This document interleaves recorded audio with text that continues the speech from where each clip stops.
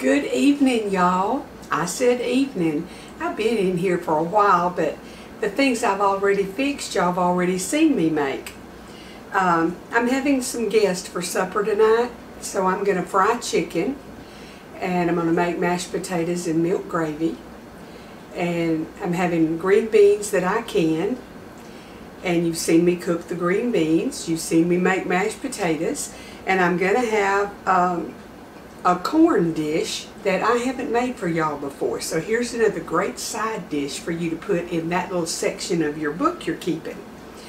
When my dad passed away, the church where they went served the family food, and it was fried chicken and all the trimmings. But they had this corn fixed, and I fell in love with it, and I've been making it ever since because I, of course, asked for the recipe. It's simple. You use 1 or 2 bags of frozen sweet corn, whole kernel corn, and I bought the big old bag the other day at the store and used a little bit out of it, and I'm just using what's left. So I would say I've got about maybe 6 or 8 cups of corn in my pot here. And all you do is you bring your corn to a simmer and let it get kind of tender, and then drain it.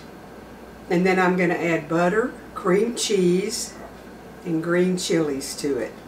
Y'all, this is delicious. Now, if I don't have the canned green chilies, either or, I'll take 2 or 3 fresh jalapenos and seed them and chop them and put them in here. But I didn't have any fresh ones today. I don't think. I'm going to look one more. I've got a couple of ice boxes. So I'm going to look in the other one and see if there's any in there. I'm going to bring y'all along for this because it's a good side dish, and a lot of times on holidays, this is one of the things I fix because my bunch likes corn. You know, pigs like corn. And I got little piglets and some big old hogs too. Anyway, I'm going to put this on the stove and just let it get tender. Then I'll strain it, and then when I add all the goodness to it, I'll show y'all what I'm doing. But see, it's just a pot of corn. And I'm going to put a little salt in it, maybe a half a teaspoon, and let it cook. And then I'm going to strain it, and we'll go from there. I'm going to give you something to look forward to. I've been wanting a tagine, which is a cooking vessel, but it's also the name of what they cook in the vessel. Depends on how you're using the word. For a long time. And they're a little bit pricey, and I just couldn't see paying the price. The one that I've got here is about $179 at Sur La Table, and it's a meal en ray. It looks like Emily Henry. I'm learning these words. Y'all, I had just been wanting this so bad. See, it has a cone-shaped top, and when you put your food in there and cook it, the moisture goes up, condenses, and goes right back down, and it's a constant cycle that makes everything very tender. Anyway, I was looking on Facebook Marketplace. Here's the bottom, and guess what popped up? This popped up. They have them on sale right now at Sur La Table for $99, and I still couldn't get one. $35, and all I had to do was go pick it up.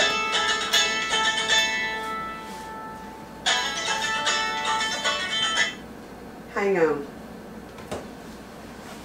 So I've got a little car that's economical, so for about $4 worth of gas, I went to Houston, my husband went with me, and we picked it up. It has never been used. So, sneak peek. This will be the video that y'all will see tomorrow or the next day, so stay tuned for a wonderful dish cooked in my brand new tagine. Okay, y'all, that was my son ringing my number.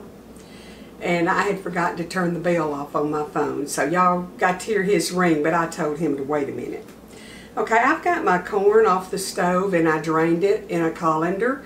So I'm going to put the camera down where y'all can see what I'm doing, and we'll get this corn dish finished.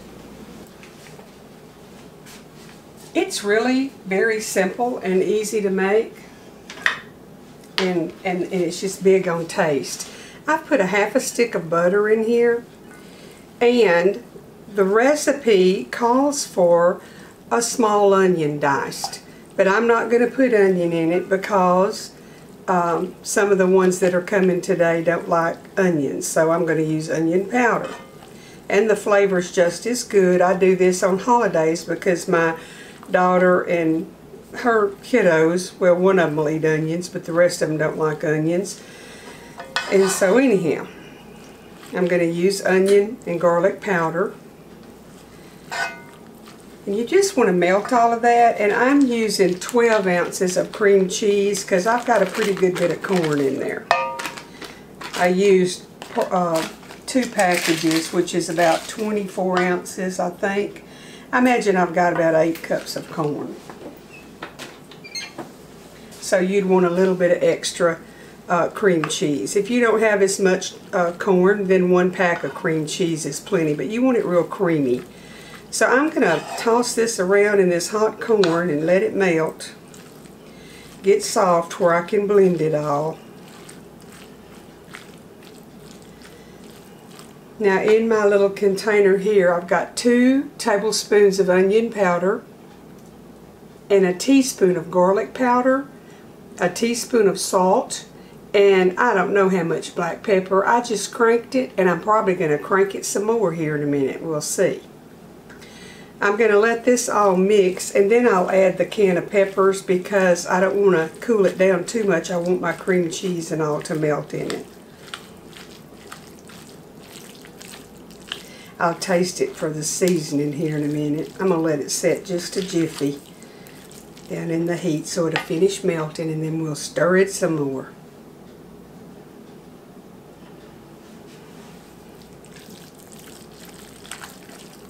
This will be good for your Thanksgiving or Christmas meals for a side dish. Different than just corn with butter and salt and pepper and seasoning in it. It has its own unique flavor, and we really enjoy it. You know, maybe I'll do about half of them and then see if I need to add the rest. I'll put that's about half. Let's see how that tastes. I'll mix it good and taste it and see what we got going on here.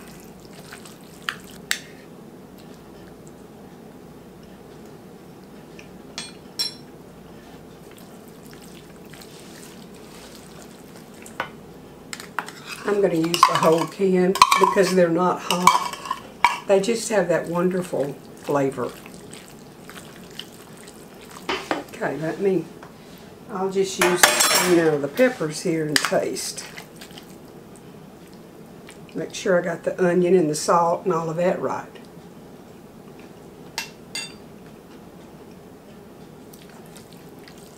That's good. So, I don't have a recipe card, so I'm fixing to tell you what's in here. It's either a big bag or 2 bags of frozen whole kernel corn, and you want to saute that till it's tender and then drain it. Add a half a stick of butter and 12 ounces of cream cheese and let that melt in the hot corn. You're going to put 2 tablespoons of onion powder, a teaspoon of garlic powder, a teaspoon of salt, and I use pink Himalayan, a bunch of black pepper, whatever you want, and then a can. This is the 7-ounce can of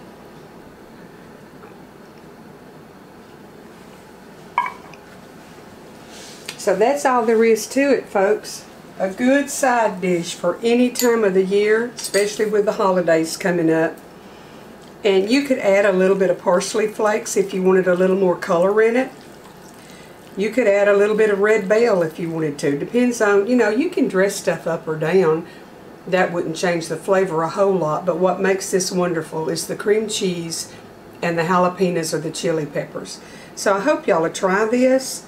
I'm going to clean my pot up here and get a picture so I can just use it in the pot because this is for supper and I don't want to plate it and all of that. So I'm just going to take a good picture in my pot here and so I can show it, and we'll be eating this for supper tonight. Okay, here's a good close-up of the corn. See the peppers in it and the creamy sauce that's on it?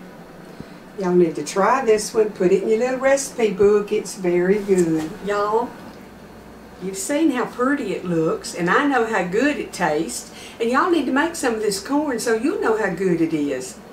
It's not hard. Just keep you some stuff on hand. like we've talked about, keep your pantry stocked. Have you a can of peppers in the pantry, and have you some cream cheese and butter and some frozen corn, and you got a wonderful side dish that people gonna like, and they're gonna want your recipe. It's good. Actually, what I'm doing today is, yesterday was my son-in-law's birthday. And every time one of their kids has a birthday, they get to pick where they want to eat out. They always include me and Troy, and of course Richard pays the tab. And on our special year birthdays, he takes us out and pays for the tab. So, I figured it was, and he rents a beach house every summer, and I get to go free. So I thought I would be kind to him and make him a birthday dinner. So I called him and I asked him what would he want for a birthday dinner. What had he been hungry for? He said, oh, I've been wanting fried chicken, which he went to Kentucky Fried the other day to get him some, and it would have been 22 minutes, and he just wouldn't wait. But anyhow, he said, and mashed potatoes and gravy, and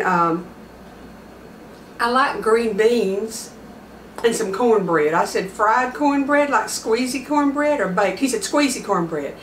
And he said, oh yeah, and pecan pie. So after a while he called me back, and he started in telling me how much he appreciated me going to make his meal. I said, okay, Richard, what else are you wanting to add to the menu? And he got tickled. And he wanted some of that corn with the peppers and the cream cheese in it. So that's his recipe, that's his menu tonight. Fried chicken, mashed potatoes, milk gravy, this corn, green beans, squeezy cornbread, and a pecan pie. I'll spoil him a little bit because he spoiled me a whole bunch through the years, letting me go on those trips with him and taking us out to eat, and I appreciate it. So anyway, I hope y'all do something with your family. It's fun to make memories, and it just makes my day when my bunch is gathered around my table eating and hopping up and down and getting seconds, and because I usually leave the food back here and we just fix our plates buffet style. The table isn't big enough anymore to put the food on there with as many plates as we have around it. So anyhow, we're going to have a good supper after a while and enjoy some fellowship with my daughter and her family. And my son can wish he was here, but he's 5 hours away, so he won't get here in time. Y'all keep your little books out so you can write down the recipes and be planning to have a good meal. Whether you're cooking Thanksgiving or not, you have to feed your family every day, so make your little recipe book and keep it handy where you can fix some of these dishes that I'm sharing with you, because they're good. I don't share anything I don't like. If I tried a recipe for the first time and I was videoing it and I didn't like it, that video wouldn't get loaded, because I don't want to lead y'all down the lane to a terrible bowl of food. I want it to be good. So y'all remember to spend some family time. Don't forget to help clean up in the kitchen when the meal's over. Teach your daughters to do that, mamas. You know, it's time for people in this generation to learn some old-fashioned manners. In the South, we say yes ma'am and no ma'am, yes sir and no sir. Now, some people don't do that, but that's a has to at our house.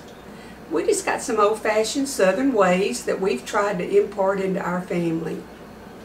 Don't forget to thank the good Lord for what He's done for you, and be appreciative of all of His blessings. You know, you're faithful to Him and you go to church and you pay tithes and you give in your offerings, and the Bible says that it'll be given back. Good measure, pressed down, shaken together, and running over.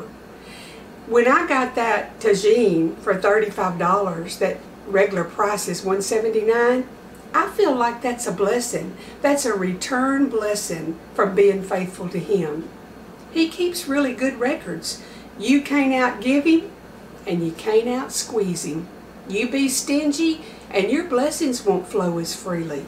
But if you'll be good, big-hearted and share and do your part for the good Lord and your friends and family, it all comes back to you. I am one blessed lady, and I live a happy life.